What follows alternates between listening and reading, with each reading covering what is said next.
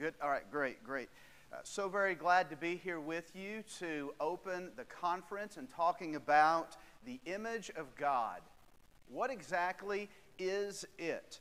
Now, this has been a subject that has been somewhat elusive throughout the history of the church, for that matter, the history of the Bible as well. And so we're going to tackle it today in some complexity, though I've streamlined it a little bit, and I'm going to try to bring some of the subject matters down so we can important that we see runs throughout the strand of the whole of the Scriptures. Now, I'll tell you this, just like Professor Thurman, President Thurman communicated, we believe that the Bible is inspired and inerrant. And as such, this presentation will be pretty much an understanding of biblical theology as we look at this idea from a systematic perspective. So let's start considering the psalmist in Psalm chapter 8 as David himself reflects and thinks thoroughly as he looks into the night sky at who God is as he is reflective of the creation that he has made. His invisible attributes, eternal power, divine nature are clearly seen. But then he asks the question, well, not only who is God, but who am I? We pick up with this particular evocation of praise. In fact, it's the same evocation of praise that we find at the very end of Psalm.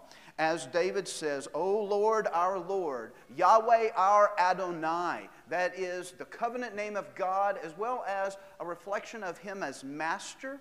And some even interpret this as King, because He is the true King. O Lord, our Lord, how majestic, how awe-evoking is your name, your reputation in all the earth. And then we see a couple of choruses. I'm going the wrong direction. There we go. The first chorus that we look at is found in verses 1 through 4, 1b through 4. He starts by thinking about the heavens. You've set your glory above the heavens. And out of the mouth of babies and infants, you have established strength because of your foes to steal the enemy of the avenger. I recall as a young man living on the outskirts of the Ozark Mountains, going out in the evening and looking at the sky, much easier than I can now, and seeing the beauty of God's creation. And it would often cause me to think about God and to reflect on His majesty. But when we look at the second aspect of this particular verse, we think about what Jesus communicated in Matthew 21 after He had cleansed the temple, after He had healed the blind as well as the lame. Many of the scribes and the Pharisees were complaining that the children were crying, Hosanna. And He quotes this particular passage, communicating that even the simple and the most innocent recognize the majesty of God. And then He says in verse 3, when I look at your heavens, the work of your fingers, the moon, the stars, which you have made, here's the question, what is man? Who am I? What is man that you are mindful of me, or the Son of Man that you care for me? That word Son of Man relates to the fact that God is completely independent. Yet man has a source. He is the Son of Man. Going back to Genesis chapter 5, it speaks of our frailty. It speaks of our littleness. It reminds me of a story by Teddy Roosevelt, who at Sagamore Hill was standing outside with William Beebe. He walked out and he pointed to the sky. As he looked up, he said, look there. There is the square Pegasus. That is the spiral galaxy of Andromeda. It is as large as the Milky Way. It is one of 100 million galaxies and consists of 100 billion stars, each larger than the sun. He paused and with a smirk on his face said, now I think we're small enough. Let's go to bed. As he moves from who are we, as he moves from asking the question, who am I, we then see in the second half a reflection on what God has communicated within His Word. This isn't necessarily something that he found himself, that is David. It's something that he read, that God revealed to him. Yet you have made him a little lower than, here we have the interpretation, heavenly beings. The word here is Elohim.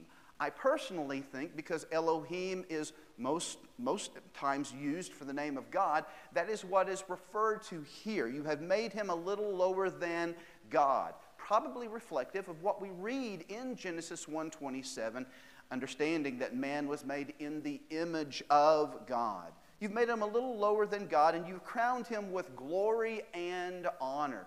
That is, you have placed him in a preeminent place in your creation. You have given him honor. This is the idea of preeminence, but also the idea of crowning him with glory. Understanding this that is a holistic perspective of the biblical interpretation as well as a theological understanding of what's going on here would be understood as God has given man, in being made in his image, the privilege of reflecting his glory. That was the purpose and the intention for which God had made him, that man might reflect the very glory of God to his creation. You have given him dominion, that is authority, over the works of your hands. You have put all things under his feet, all sheep, all oxen, all the beasts of the field, the birds of the heavens, the fish of the sea, and whatever passes along the seas. Of course, if you are familiar with Genesis 1:26 and 27, then you would recognize that God commanded man, male and female, to fill the earth, to inhabit it, and then also gave them dominion. And this is reflective of that very mandate. And then we conclude with the second evocation of praise as we began the psalm. O Lord, our Lord, how majestic is your name in all the earth. So as we begin this particular study, last year I had the opportunity of talking on this subject, and I had quite a few questions about where exactly I received this material, or you may be in that particular situation where you would like to study a little bit further. If that is you, then over on the Brooks table you will find a bibliography of about 40 references, journal articles, books, things of that nature that will help you to be able to take your education of the image of God further. Today, a lot of the communication is going to be based on a few books. One here is Dignity and Destiny by a fellow named Kilner. It's about 350 pages, pretty exhaustive, but at the same time, it's also a little bit repetitious.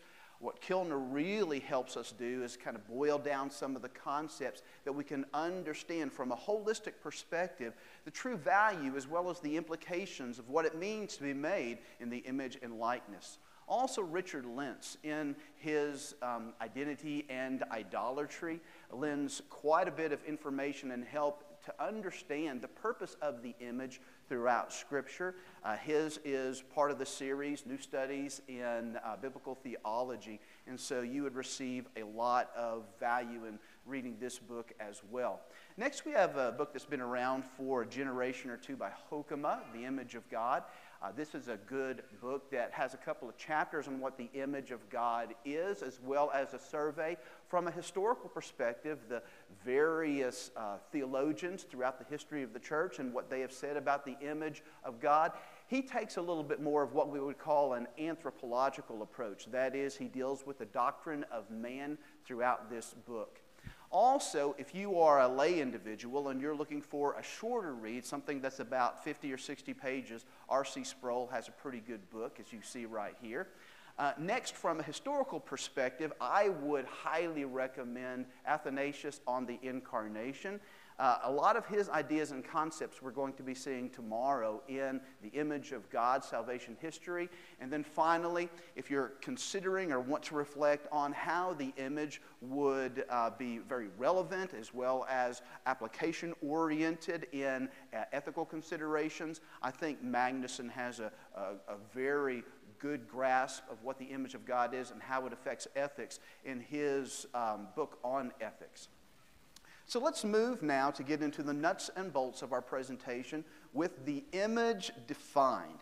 And as we're going to consider what exactly the image of God is, as of course we need to look at Genesis chapter 1, verses 26 as well as verse 27. As we think about the creation narrative found in Genesis chapter 1, and then also we look at the expansion in Genesis chapter 2, We remember that God created the world in 6 days. The first day he created the light. The second day he separated the waters from the sea as well as the waters from the heavens and the sky. We know on the third day that he caused plants to grow on the land as well as the land to appear from the water. And then, almost in poetic fashion, we read in Genesis chapter 1 of day 4 through 6, parallel in day 1 through 3, as on day 4 he put the celestial bodies into the heavens, the sun and the moon as well as the stars. Day 5 he created the birds and then on 6 he made the land animals, and at the pinnacle of his creation he made humanity.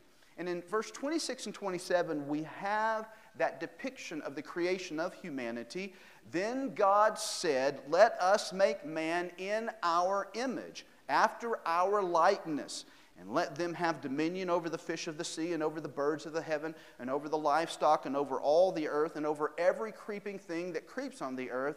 So God created man in his own image. In the image of God he created him, male and female, he created them.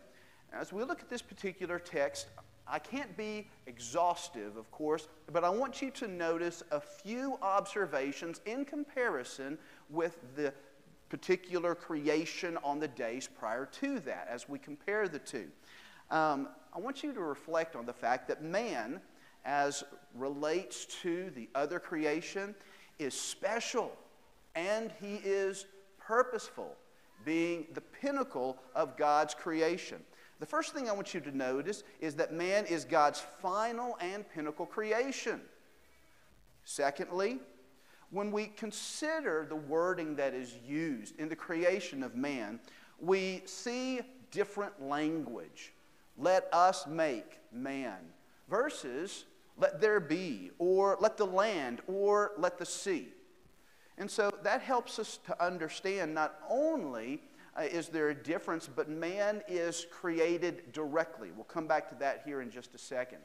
Man also is given authority or dominion and is called to rule over the created order. When we look at this particular verse, we see in the Hebrew the idea of make, create, that is specifically bara, that is used 3 times. Continuing on with the purposefulness as well as the special aspect of man and his creation, we think about the fact that the event of man's creation is given a longer description than the previous descriptions.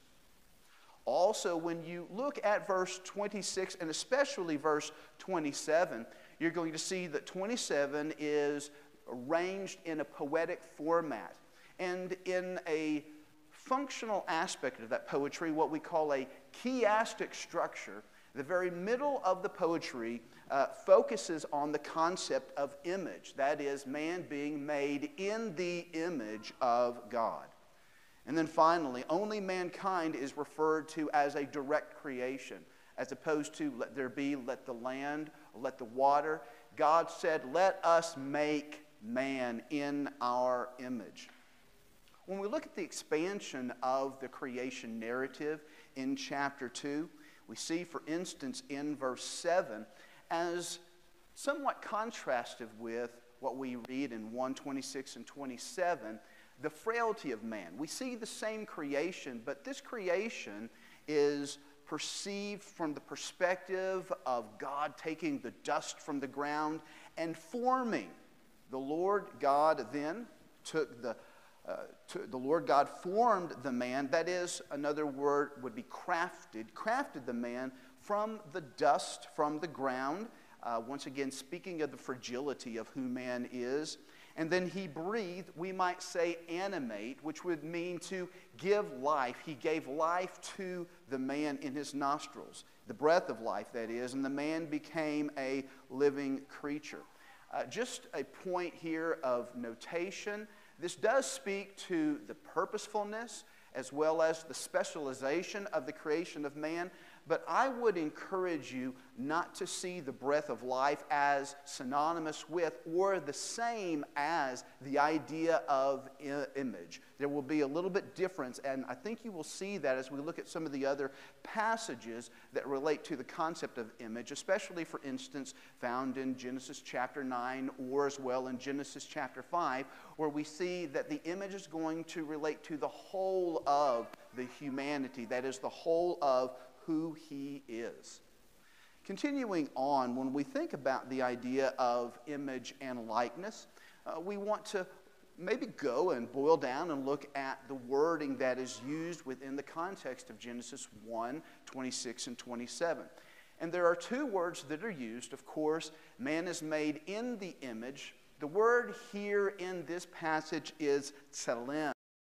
Tselem is an image or a copy, a form of something. But we think about what the original readers would have understood the image to be, because it was not something that would have been unusual within the day of Moses and his writing for the people to have been familiar of a certain king who would have made a certain image of himself in a land that was far from his original place of authority and rulership, and that particular image would represent him. Just like when God created man in his image, he placed him, we would say, as a vice-regent within his creation realm, one who was to represent him, because the idea of tselem does have the concept of representation. The second idea that is used is that of demut, which is likeness. It relates to the idea of form, similitude, or to have the pattern after something. And we're going to see a similar language that is used a little bit later on for the idea of the tabernacle. But as we consider the idea of image and likeness, we're going to ask a few questions relating to how it's used not only in this passage, but as well within the creation narrative in the first few chapters of the book of Genesis. And one of the questions we're going to ask is, there a distinction between the idea of image and likeness?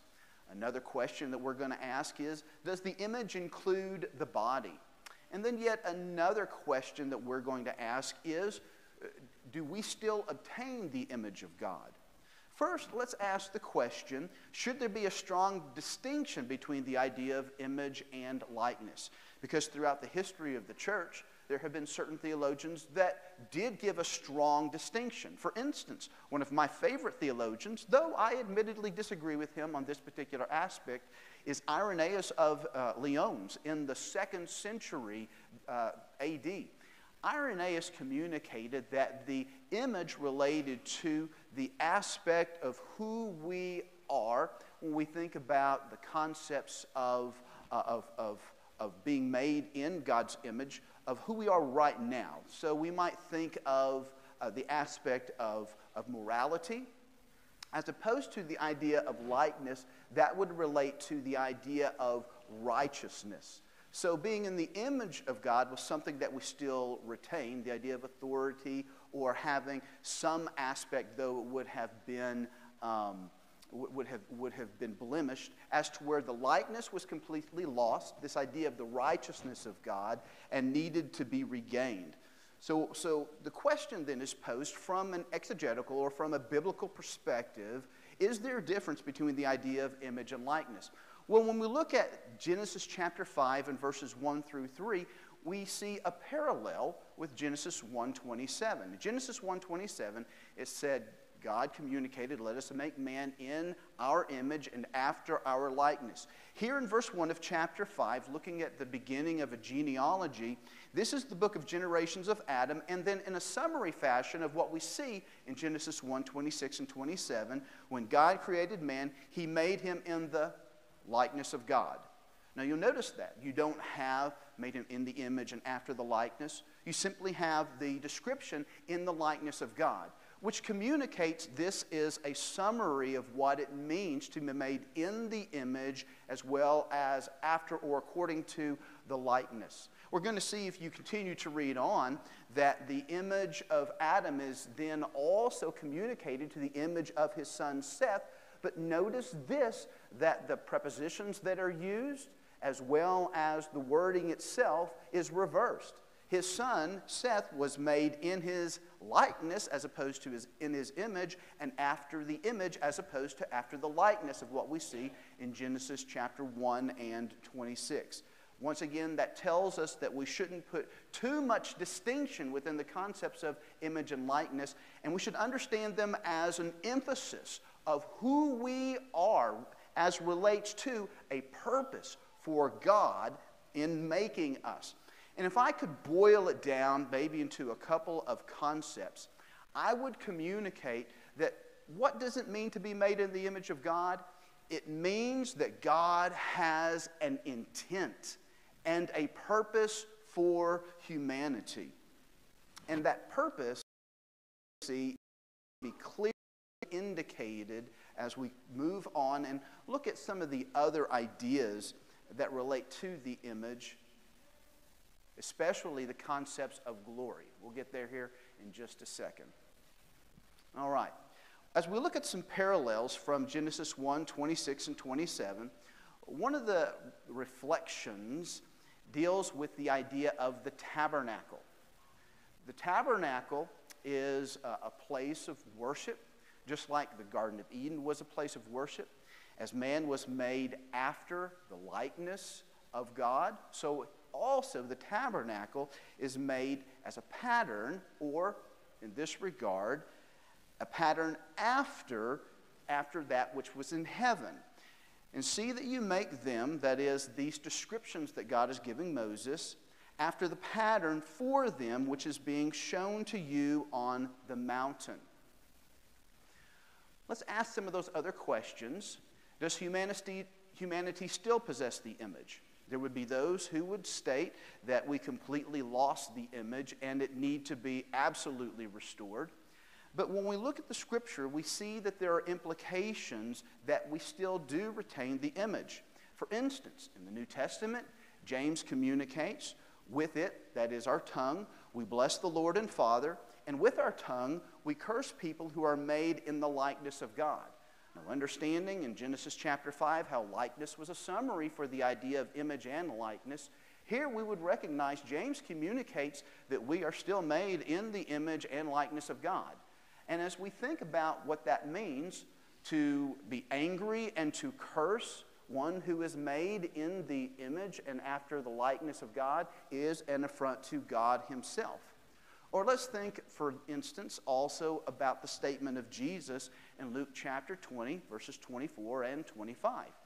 When Jesus was asked by the religious leadership, should we pay taxes to Caesar? Because they were trying to paint him into a corner. He responded by asking for a coin that represented a day's work, the denarius. And so they gave him a coin, and he asked whose image was on it. Well, they said, well, it's the image of Caesar. And then he communicated, well, render to Caesar the things that are Caesar's, and to God's the things that are God's. By implication, if someone's picture was stamped on it, it meant it belonged to them. So Jesus, using that very simple logic, communicated if Caesar's image is on the coinage, then give to Caesar that which is Caesar's. But the parallel idea that Jesus communicates when he says, and give God the things that are God's, would also implicate that there is something that God's image is stamped upon. And that would be Caesar himself, or you, or me. And so the idea of giving God the things that are God's means that he owns us, and we should render complete submission to him. By implication, yet once again, we still attain the image of God. Now that we've answered some of these questions about do we still retain the image, well, let's ask, well, does the image include the body? Because there are some who've stated that it is only the soul. A.W. Tozer believes it's only the soul. John Calvin also has communicated that the image relates only to the soul. But I think that there is good biblical warrant also to understand that the image includes the body. For instance, as we think about what is found in Genesis chapter 9 and verse 6, after the flood, and we are discussing the Noahic covenant, God communicates, whoever sheds the blood of man, by man his blood shall be shed, for God made man in his own image. By implication, man being an image bearer of God, number one, communicates we still do have the image, yes, but also number two, that murder would result in another or that man's blood being shed. Why? Because he destroyed a man's life. And the reason is because that man's life whom he destroyed, that body that he struck, was made within the image of God. Therefore, there seems to be good warrant and inferential information to understand that here it is assumed that man or the body also is part of what it means to be created in the image of God. Also, let's reflect on a few other ideas relating to, does the image include the body? When we go back to Genesis chapter 5 and we think about how Adam was made in the likeness of God, and we see communicated that also was created in the likeness and after the image of Adam, that particular idea of the communication of the image that is communicated to Seth from Adam seems to assume all that Adam is relates also to Seth. That would include the body. And so, therefore, the general implication that being created in the image and likeness encompasses all of who humanity is. And to be frank with you, I think the strongest implication or answer to is the body included in the image is found within the incarnation of Jesus Christ. Just as Jesus is the very image of God and the truth of the incarnation, that helps us to understand the importance of the body as it relates to Christ as well as his resurrection. So if we were to go back and we were to review some of these beginning ideas relating to what it means to be made in the image and after the likeness of God, we would recognize and understand that that means that we are special and purposeful, as there has been a longer sequence of creation descriptive of humanity, as we see that man was created directly and he was created male and female as opposed to in mass like we see with birds or with the fish or with the other creatures. That humanity also, having not necessarily stated that, is made male and female, which speaks once again to the specificity of the sex of the maleness as well as the femaleness within creation. And so there is a very purposeful aspect in the creation of humanity that includes also the body of humanity, and we also still retain the image of God as well. Now, as we have concluded with some of those beginning questions about what it means to be made in the image and likeness of God, let's consider the three views throughout the history of the church that have been used to define what it means to be made in the image of God. The first is called the substantive theory. Within this particular theory, the image is inherently structural to man. That means it is related to some aspect of what man is. So it could relate to the body, it could relate to those who say it's only the soul, but it is inherent to who we are. Secondly, we have the idea of the functionality of the image. That is, the image is something that man does. It relates then either to his dominion, the fact that he rules, or it relates to the aspect that he worships God, some aspect of the functional capacity of man. The third theory that is used to describe the image of God and how it relates to humanity is the relational aspect. This has been proposed more recently.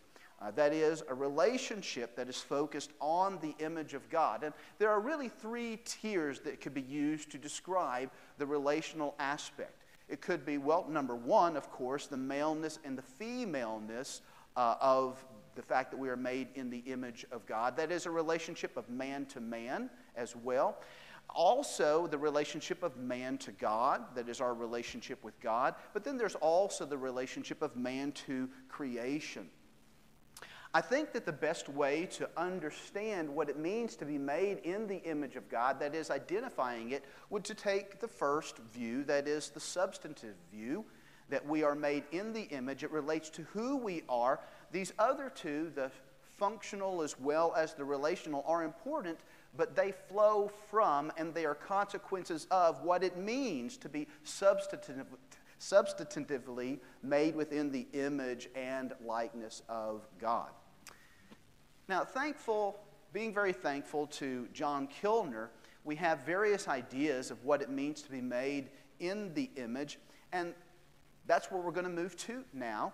We're going to talk about terms of reflection and connection, as well as dignity and destiny.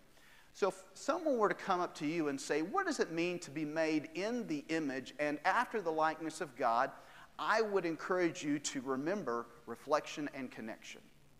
This would be very helpful. It is that we reflect, or we are intended to reflect something of God. Being made in the image means that that image reflects something of the Creator. And then the idea of connection pretty obviously means that there is some type of relation to the image. But then when we think about what are the implications of being made in the image and likeness, we're going to think about the ideas of dignity and destiny. The fact that because we are made in the image of God, we bear a certain dignity.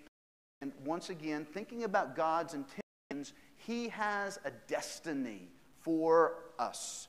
And so when we think about the ideas of the reflection and connection, we're going to think about, or we're going to observe, four concepts. The first concept is that of reason. The second is that of rule. The third is relationship. And the fourth is righteousness. The first concept we're going to look from a biblical perspective is that of reason. Once again, considering the creation narrative, and we think about what occurs within the expansion of the creation of man in Genesis 2, as well as the very creation of man in Genesis 1, 26 and 27. We read in 28, God commanded man to rule the animals and to subdue the earth. The very ruling of the animals infers there's an aspect of reason or intelligence that also is involved. When we move to the second chapter, we see that God put man in the garden and He told man to cultivate and to keep or to work the garden. Also, that communicates strategy, which infers that man has intelligence. God brought animals to the man to name. This assumes and intends that there's cognitive capacity that humanity contains. And then also, God spoke to man, and they also were able to communicate and were to speak to God. Then we also think about the very fact, as we reflect on these truths, that humanity, when we observe humanity, is creative. God Himself is creator, so we are creative. We reflect many of those particular attributes. Simply put, we can compare and look at the creation that God made, and we can see that a fish swims within the ocean, but a fish does not stop to contemplate what water is. And a dog, he digs a hole and he throws the bone within the hole, but he doesn't stop and write a thesis about what the hole actually means. And so in that regard, we can see that reason, from the biblical perspective, does have some warrant in relation to what exactly is the image of God. But I think, once again, the strongest arguments relates to our renewal in Jesus Christ, which we're going to be primarily tomorrow.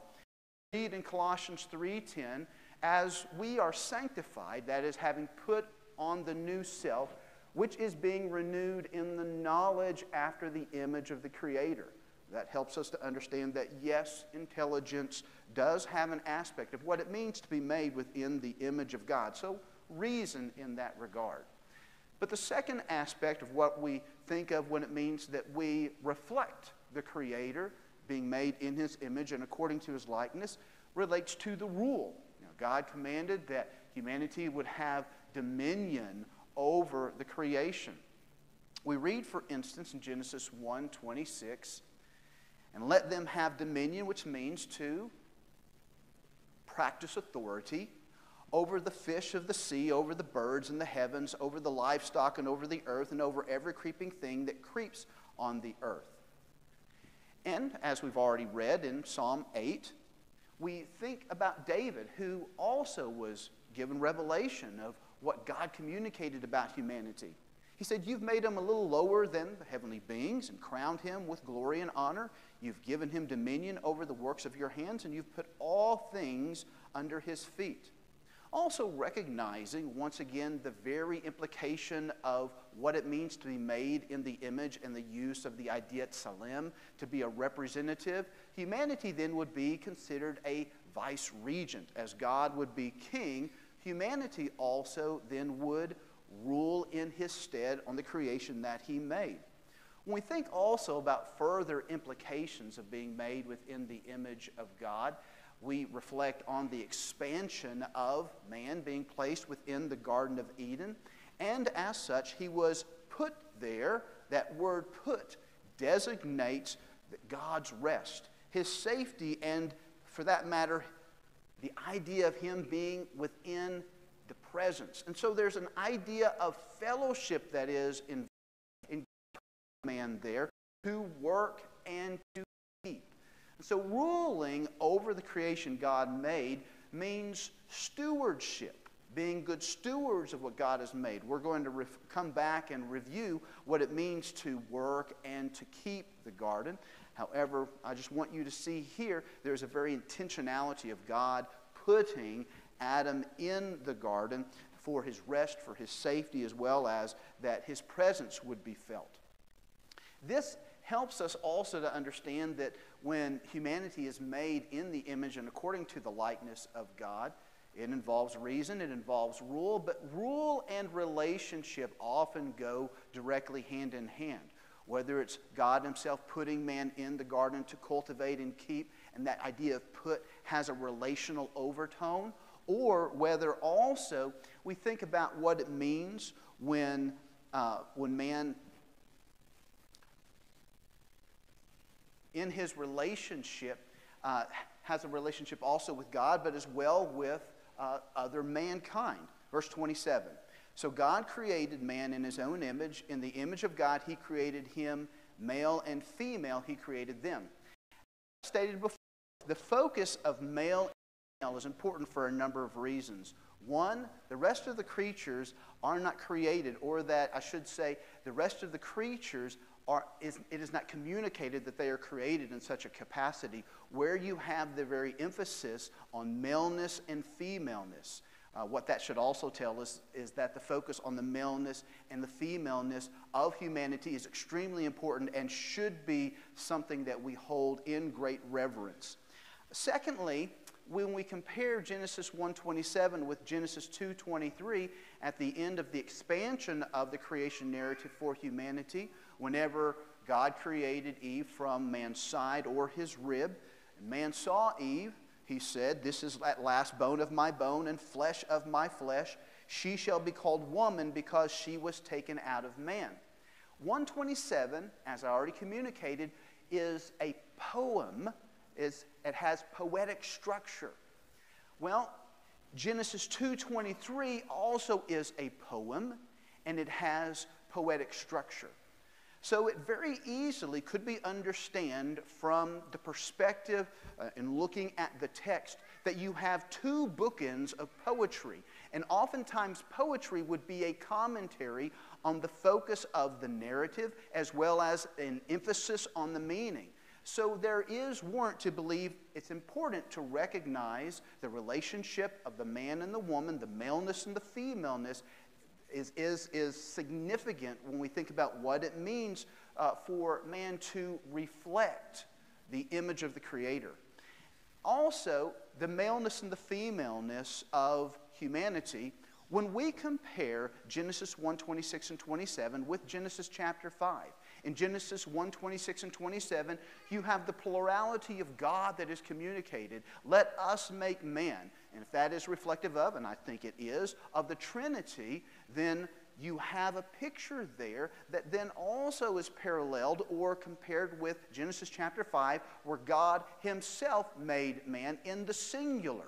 So you have the plural, you have the singular. You will also see the plural, male and female, found in 1:26 and 27, as well as the singular of man also stated when God made man in his likeness in Genesis chapter 5.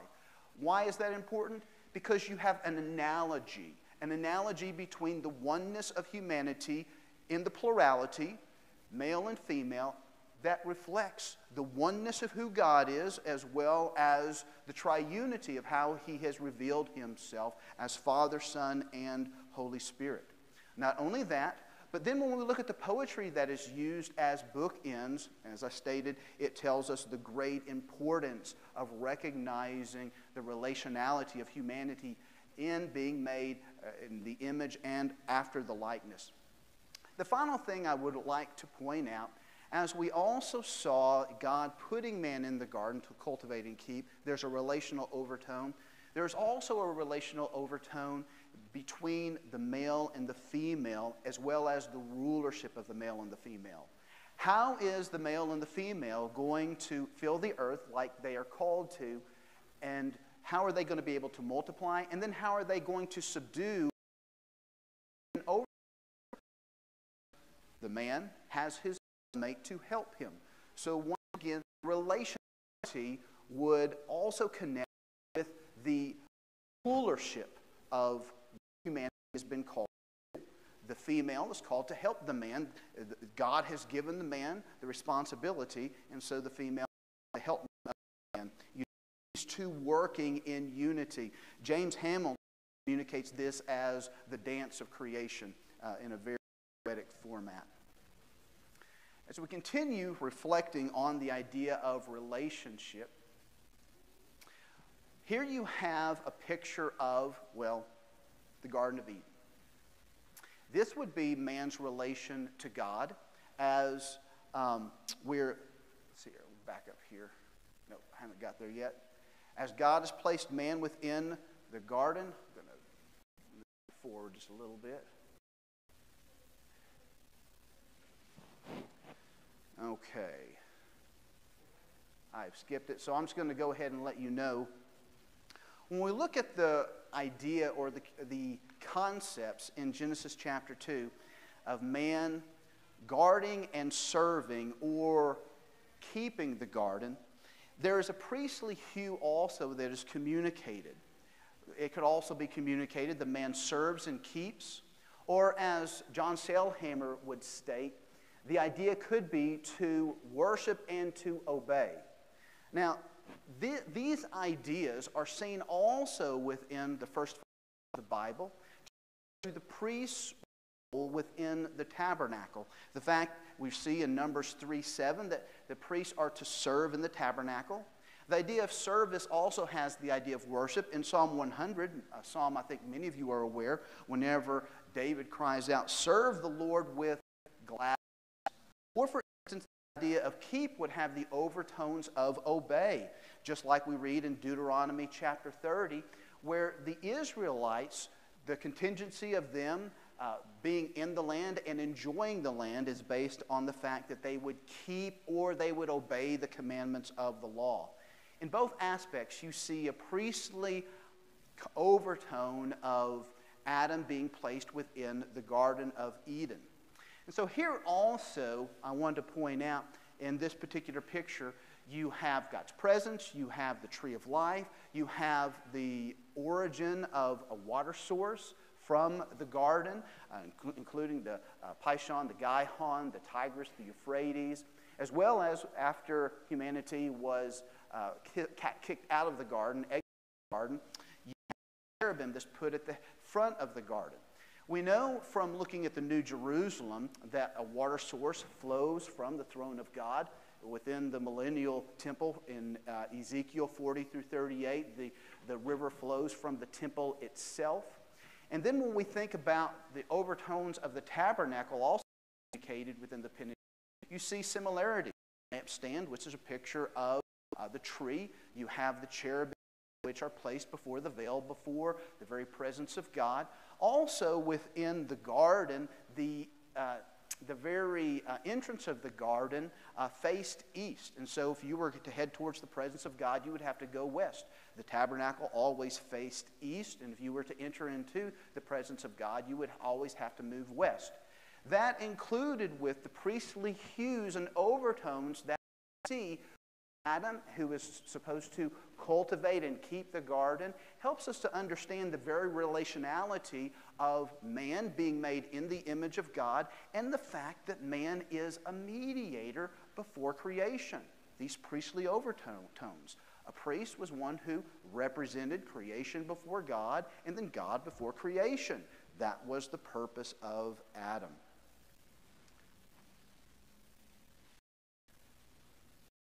All right, continuing the idea of relationship, we think about how Genesis chapter 5, 1 through 3, thinking about the genealogy, communicates that God made man in his likeness, and then also Seth was made after the likeness or after in the likeness and after the image of his father.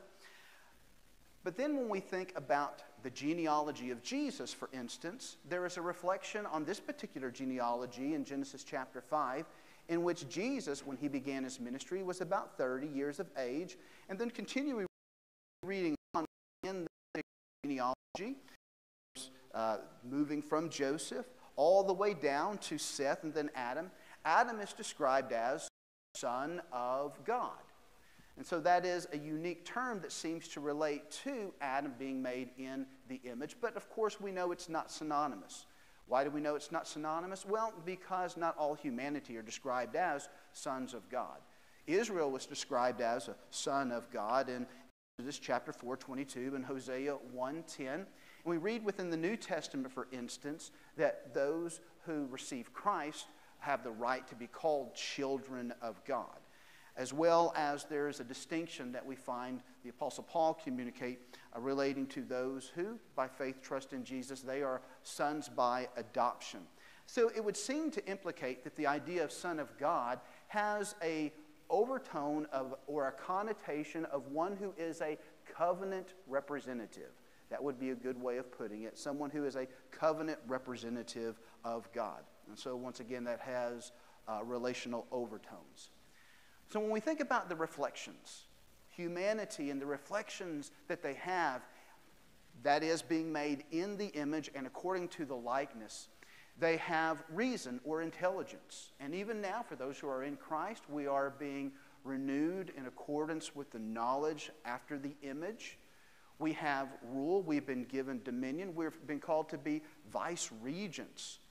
We also have a relationship, and I would say this three-tier relationship, a relationship with God, what we call a priestly type relationship. We have a relationship also with one another. Male and female would be another way of understanding that relationship.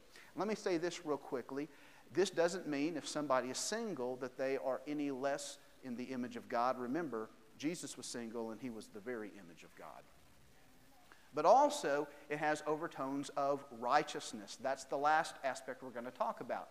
Righteousness or morality. Because we know when God placed him in the garden, he said, "You may surely eat of every tree of the garden, but of the tree of knowledge of good and evil you shall not eat, for in the day that you eat of it, you will surely die."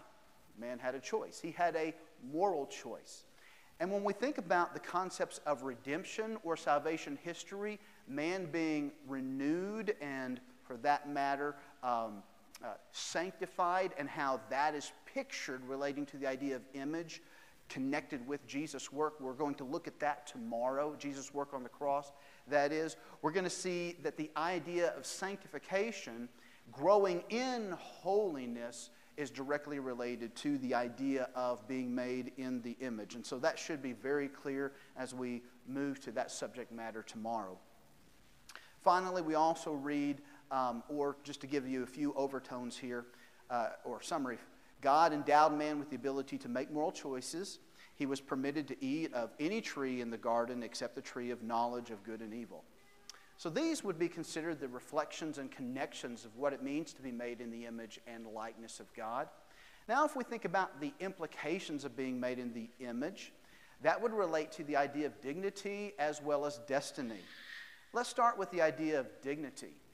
When we think about the way that other cultures have perceived the creation of man, you see a contrast with that of the biblical orientation. For instance, in Mesopotamia, in Emu Elish, there's a contrast with the Bible's version of human creation.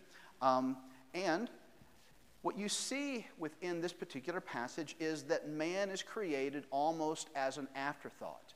Within the biblical idea of creation, man is a vice-regent.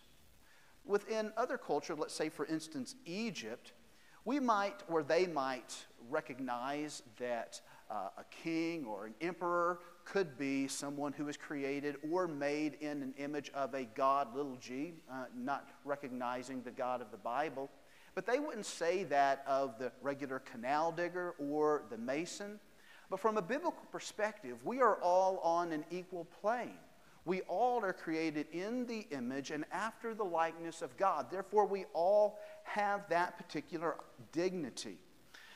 For instance, within Emu Elish, the story goes that there was a rebellion against the god Marduk. One of the fallen gods, Kingu, who had died, was then his blood was used to create humanity because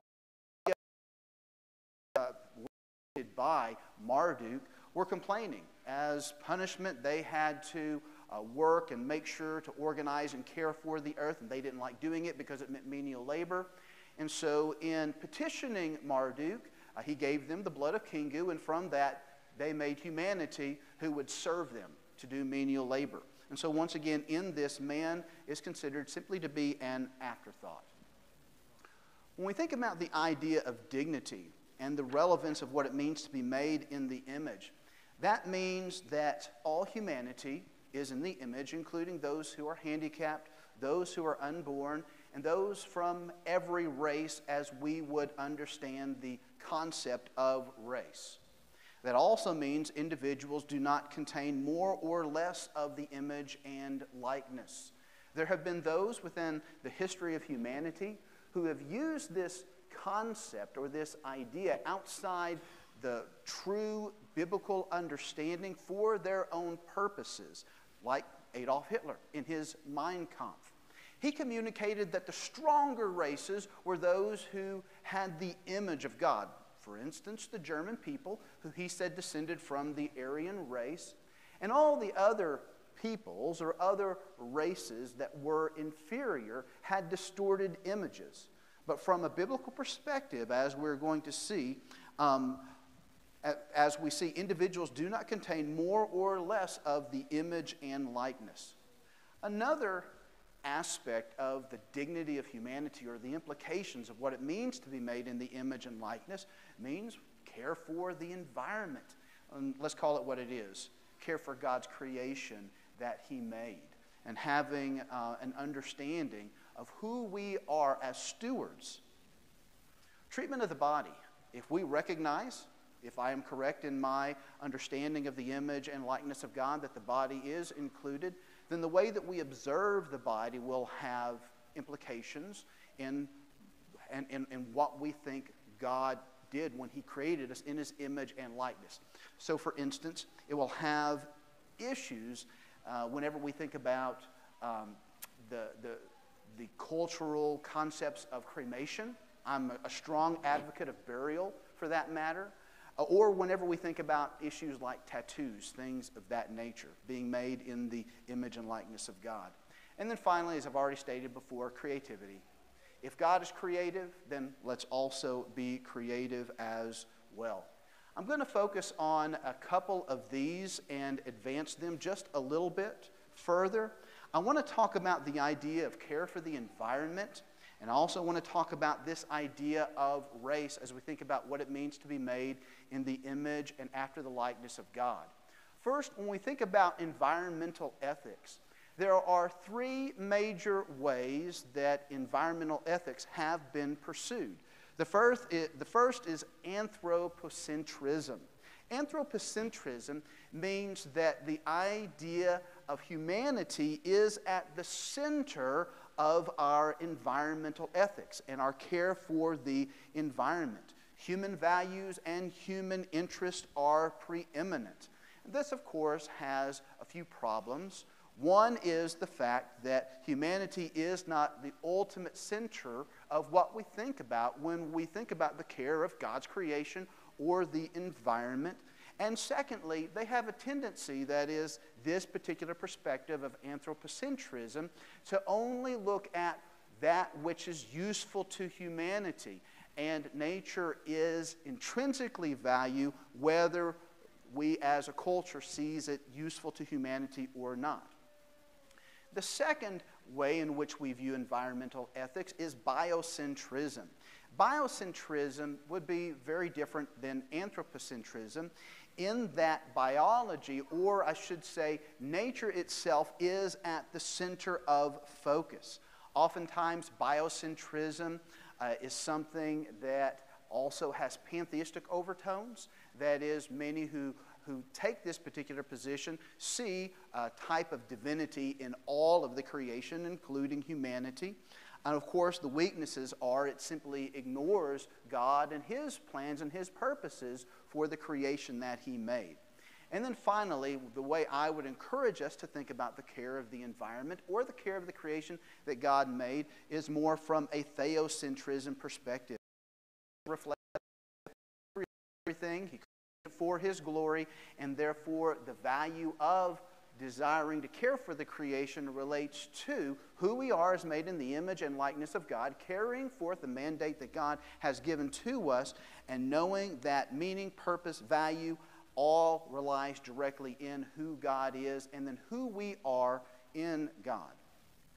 When we think about race considerations, I know that's a big issue today, this idea of race. But let me say this. The idea that we think about race, that is, different colors making up different races, is actually foreign to a biblical perspective. You see, when we think about the idea of race from a biblical perspective, especially, looking at the idea of genos within the New Testament, you did have different groups who identified, but they identified according to kinship line, ethnicity, nationality, or cultural patterns. The idea of genos is best translated as a nation or a people group. Race, as it relates to differing color of skin, is something that is recent when we think about the whole history of humanity and developed within the late 15th century. And in fact, we think about the fact that when we see these divisions and the idea of superiority of one race to another as it relates to the idea, once again, of skin, it is something that has developed within the late 19th century. I mean, there were some in the early 19th century, but especially within the latter 19th century, and it flowed from an appeal to Darwinian evolution. From a biblical perspective, we know that there is no distinction between various people groups, for that matter, because all in Christ are united. Having put on the new self, which is being renewed in the knowledge after Jesus, there is not Greek or Jew, circumcised or uncircumcised, barbarian, Scythian, slave or free man, but Christ is all in all. And there will also come a day, as many of you reflecting on Revelation chapter 5, 9 know, that we will stand around the throne, those from every tribe and tongue and people and nation, and we will worship the Lamb who is worthy to take the seal and open it, because he was slain from the foundation of the world. And that idea of every tribe, tongue, people, and nation is reflective of the table of nations that we read about in Genesis chapter 10, which are the descendants of Shem, Ham, and Japheth, each made, once again, similar overtones of tribe, tongue, people, and nation. So going back, humanity has dignity. Humanity also has destiny. And as I close with the idea of destiny, this is really what we're going to be talking about primarily tomorrow during the session when I look at the image and salvation history. What is the destiny of humanity relating to be made in the image of God? Let me say this. This is very important. Jesus Christ is both the standard as well as the enabler of the image. We read, for instance, in Colossians 1:15 through 17, He is the image of the invisible God. I want you to notice this. It doesn't say that He is in the image, and it doesn't say He is after the image. It says He is the image of God. It's very important when we think about the distinction of Jesus, and then for that matter, who we are is made in the image. He is the image of the invisible God, the firstborn of all creation. By Him all things were created in heaven and on earth, visible and invisible, whether thrones, dominions, rulers, and authorities. All things were created through Him and for Him. And He is before all things, and in Him all things hold together. One more thing I want to try to communicate before I do need to conclude, and because this is very important, and that is the idea of glory. The idea of glory connected with the idea of image. For instance, we read in 2 Corinthians 3:18, something that we're going to focus a lot more time on tomorrow, that image and glory are connected. They're not the same, they're not synonymous. We read, for instance, in verse 18, we all with unveiled face, beholding the glory of the Lord, are being transformed into the same image from one degree of glory to another. For this comes from the Lord who is the Spirit. Now, just to give you a little introduction, so Jesus is the image of God. We are made in the image, and that image is, in a sense, being restored. If you it's being restored is because of Jesus through the process of sanctification, which is what 2 Corinthians 3:18 is talking about. We are being transformed from one degree of glory to another. That is, there is something that changes, that's glory. There are various degrees of glory, but the image does not change. When we think about God in relation to the idea of glory, oftentimes we think of the concept of Shekinah glory. That is, that light that emanates from the beauty of His attributes. I think that would be a good way of reflecting on what it means to think about God's glory. We know that man was crowned with glory and honor. And so a good passage to go to think about what Paul is communicating, as well as how image and glory relate, is found in Exodus chapter 33, verse 18. In this passage, the children of Israel have been able to be removed from Egypt. They've experienced the Exodus. They have gone to Sinai, and Moses has gone up on the mountain. Now, the people of God have been worshiping an idol, and we're going to talk a little bit more about that tomorrow. And yet, Moses, as he is up on the mountain, asks God to show him His ways. Specifically, Moses says, "Please show me your glory." Now, we also know that the goodness of God passes by, and as the goodness of God passes by, after God puts Moses into the cleft of the rock, we read, "The Lord, God, merciful and gracious, slow to anger, and abounding in steadfast love and faithfulness, keeping steadfast love for thousands, forgiving iniquity and transgression and sin, but who will by no means clear the guilty, visiting the iniquity of the fathers on the children and the children's children to the third and fourth generation." Here's what I want to communicate. Oftentimes that has befuddled Bible students. Why, whenever Moses said, "I want to see your glory," and when God passes by, He communicates His attributes of mercy and grace and steadfast love and faithfulness? Because there are different ways that we need to understand the glory of God. There is what we might call the manifested glory of God. That would be the Shekinah glory. That is the glory that the Apostle Paul talks about in describing Jesus to Timothy, who dwells in unapproachable light. That would be what the rabbis of old called the Shekinah. That is Shekan, which means to dwell. Yahweh dwells, the emanating light from His very beauty. But then you have what I'm going to call the attributive glory of God. This is the glory that relates to God's attributes. And when God could not show Moses His face, because to see that glory he would not live, He showed him His backside. The backside relates to His attributive glory. It is this type of glory that we read about in 2 Corinthians 3:18 as we change and are transformed in one degree of glory to another. That is, that we will emulate the attributes of God, of His mercy, of His justice, of His faithfulness, of His goodness. So, in this, that is what it means to be made in the image and after the likeness of God, that, as David says, we were crowned with glory and honor, that the intention of man was to reflect the very glory of God in displaying His attributes, His goodness, His mercy, and His justice before His created world. As R.C. Sproul so states, but what uniquely stamps us as bearing the image of God has to do with our ability to mirror and to reflect the character of God. The image that God gave us, the likeness that He has put in us as creatures, in an ability to show what it means to be holy. And my friends, tomorrow, how this is accomplished is found in the story of redemption. I close, finally, with this hymn from Charles Wesley, the Charles Wesley that brought us "Hark the Herald Angels Sing."